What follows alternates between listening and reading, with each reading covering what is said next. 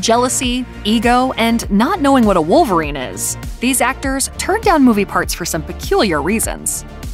In November of 2021, Fast and Furious veteran Vin Diesel took to Instagram to plead with Dwayne Johnson to participate in the 10th installment of the long-running franchise Fast 10. Johnson had previously stated that he would not be returning, which many believe is due to a feud between the actors that has spanned more than 6 years and counting. However, Diesel still tried to seemingly guilt-trip the actor in front of his 82 million followers on social media, claiming that his children still refer to Johnson as Uncle Dwayne, and that Johnson's character of Luke Hobbs could never be recast or replaced. Not long afterward, Johnson sat down with CNN and set the record straight. The Rock told the world that he and Diesel had come to an agreement in private. Long story short, the former wrestler would not be returning to the franchise. Your mistake is thinking you got a goddamn choice, boy. Johnson said that he was very surprised by Diesel's Instagram post, expressing his disappointment in the actor's clear manipulation. He continued, "I didn't like that he brought up his children in the post, as well as Paul Walker's death. Leave them out of it." It's safe to say that Diesel's impassioned request didn't make much of a difference in Johnson's decision. Despite his frustration at the very public way that it was handled, Johnson maintains that he will always cheer for the success of the Fast and Furious movies and their cast. A League of Their Own is a fictionalized portrayal of the All-American Girls Professional Baseball League and its best team, the Rockford Peaches. Debra Winger was originally cast in the lead role, and she spent months training with the Chicago Cubs in order to increase her authenticity. However, the moment that Madonna was added to the project, the terms of endearment actress was out the door. Winger believed that rather than A League of Their Own being the historically empowering story it was meant to be, the Queen of Pop's involvement would drive the film in a different direction. She told The Telegraph, "I think her acting career has spoken for itself." And what am I supposed to do, huh? Go back to taxi dancing? 10 cents so some slop can sweat all over me? Despite the film's eventual positive reception, the actress had a few choice words to say about the final product, like her claim that Madonna lacked the proper preparation. Winger told Vanity Fair, "As entertaining as the final film was, you don't walk away going, 'Wow, those women did that.' You kind of go, 'Is that true?'" In 2013, production for the Natalie Portman Western film, Jane Got a Gun, was about to kick off when it hit a major snag. After a 3-day standoff over delays and control of the final cut with producer Scott Steindorf, director Lynn Ramsey stepped away from the project the day that production was supposed to begin, leaving a chaotic environment behind. Ramsey's choice to quit the film ultimately led to the departure of cinematographer Darius Kanji and actor Jude Law, who was originally set to play the movie's antagonist. Several unnamed sources claim that Law had admitted to only signing up for the project for the opportunity to work alongside Ramsey, although he hasn't confirmed this himself. Regardless, without her in the director's chair, he seemingly had no interest in continuing with the project. Law was later replaced by Bradley Cooper, who also ended up dropping out due to scheduling conflicts. The movie would finally hit theaters with Ewan McGregor in the villainous role, and Gavin O'Connor in the director's chair. Partially as a result of the casting crew controversy, Jane Got a Gun was a box office flop. Today, it's primarily remembered as a low point for the production company that financed it. Steve McQueen spent the 60s and 70s enjoying the fruits of stardom, appearing as the leading man in countless films that would go on to become classics. Over 3 decades after his death, McQueen still holds the moniker of the King of Cool, thanks to his long list of interesting hobbies and talents. During casting for the Western classic, Butch Cassidy and the Sundance Kid, McQueen accepted the role of Sundance after reading through the script. However, he wound up stepping away from the role over disagreements with his co-star, Paul Newman.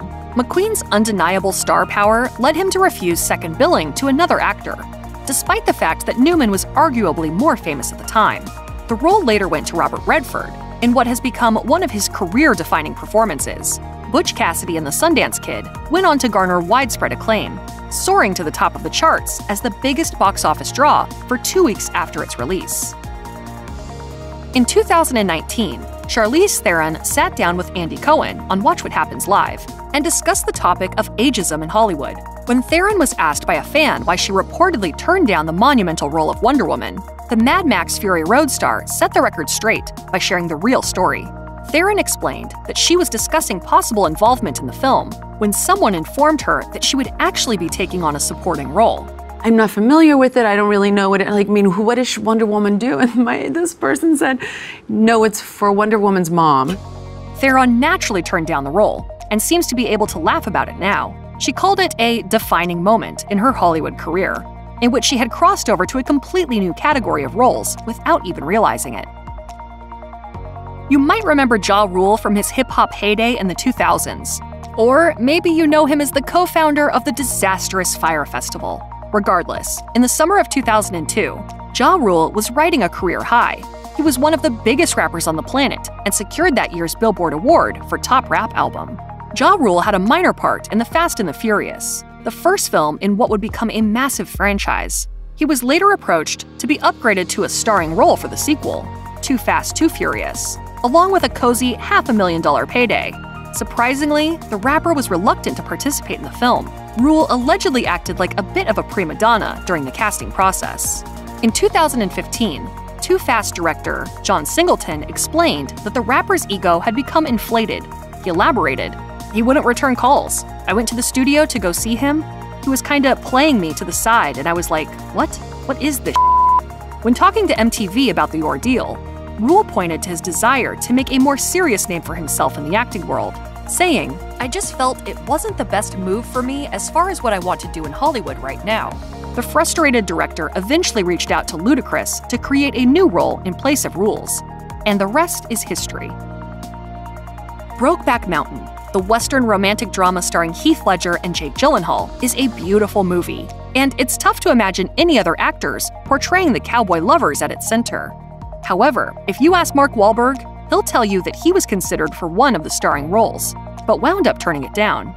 In a 2007 interview, Wahlberg revealed his reasoning for declining the role, telling Premiere Magazine, "I read 15 pages of the script and got a little creeped out. It was very graphic, descriptive. The spitting on the hand, getting ready to do the thing, it's just not my deal." Wahlberg may not be the most reliable narrator. After all, he's also claimed that he would have single-handedly stopped 9/11. Perhaps he's telling the truth about having had the opportunity to star in Ang Lee's 2005 classic. But it wouldn't be the first time Wahlberg has exaggerated a little bit during a conversation with the media. Many people point to Marky Mark's strict Catholic beliefs as a possible reason for his discomfort in playing a man attracted to other men. Wahlberg has claimed that being a Catholic is the most important aspect of his life, and his recent pivot to faith-based media like 2022's Father Stu is further evidence of that. The National Enquirer even once reported that Wahlberg's priest, James Flavin, always has the final say in whether or not the actor should accept a role.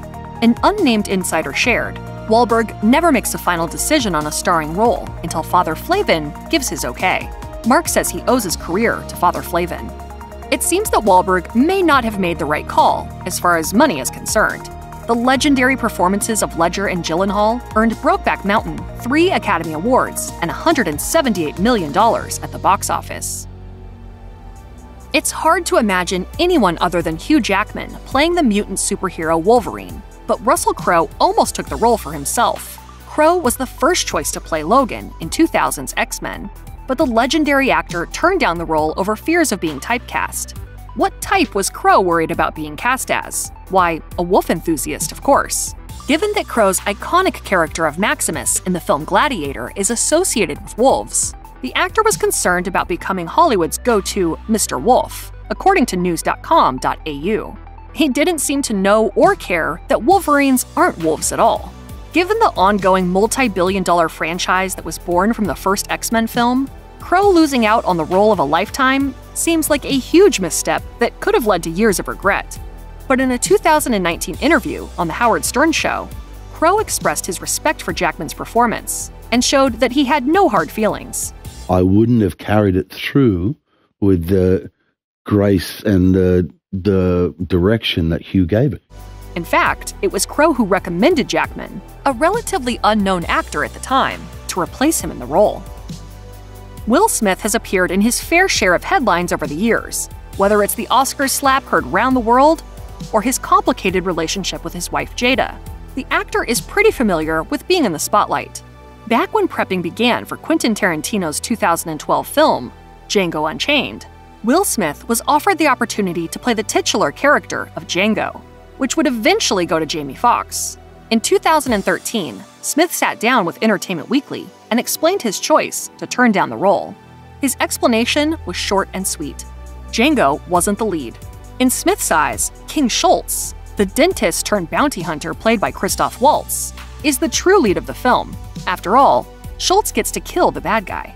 However, in a much later 2016 interview with The Hollywood Reporter, Smith claimed that he turned down the role due to the overwhelming use of violence in the story. He explained, "I wanted to make the greatest love story that African Americans had ever seen from American cinema." Essentially, Smith didn't want to have to rely on violence as the answer to racial conflict.